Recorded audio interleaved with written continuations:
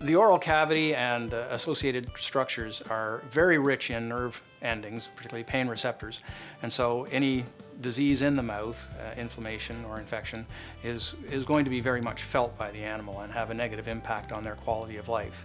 Also, the bacteria themselves can get into the bloodstream directly through the inflamed soft tissue. So it's not completely certain whether the systemic effects of periodontal disease are due to the mediators of inflammation or the actual action of the bacteria spreading from the mouth to other parts of the body. There's an ever-growing body of evidence that chronic oral inflammation, chronic periodontal disease, does have negative impact on other organ systems and other parts of the body, including microscopic changes in the liver and lungs and renal tissue of animals with periodontal disease. Each patient has its own predisposition to the development of periodontal disease. At the moment, I would say that the largest factor is genetics. Aside from the genetic impact on periodontal disease, some animals are anatomically predisposed to periodontal disease.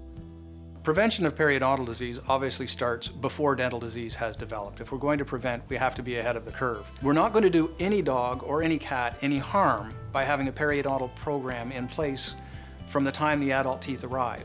There are many things that we're asking the owners to do at home on a daily basis to try and control and retard plaque accumulation, help maintain good oral hygiene and gingival health. Certainly toothbrushing is the #1 strategy, but animals have to eat every day.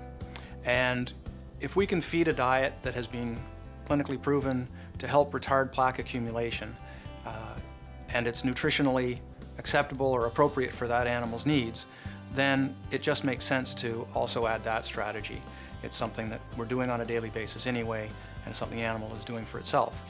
I think if they hear from the entire veterinary healthcare team, from the receptionist through to the technicians and the veterinarians, if they're getting a clear and consistent message on how to prevent dental disease, it makes it much easier for them to accept and internalize that message. So I think it's very important that all staff members be well educated and informed on dental disease, the significance of dental disease, and what practices to have in place in order to do their very best to prevent dental disease from occurring. Since there's really no downside to having a good periodontal preventative program in place, we should apply that to all animals. Then those that would develop periodontal disease without prevention in place will be kept healthier. Those that wouldn't have got periodontal disease regardless still won't. So it's a win-win.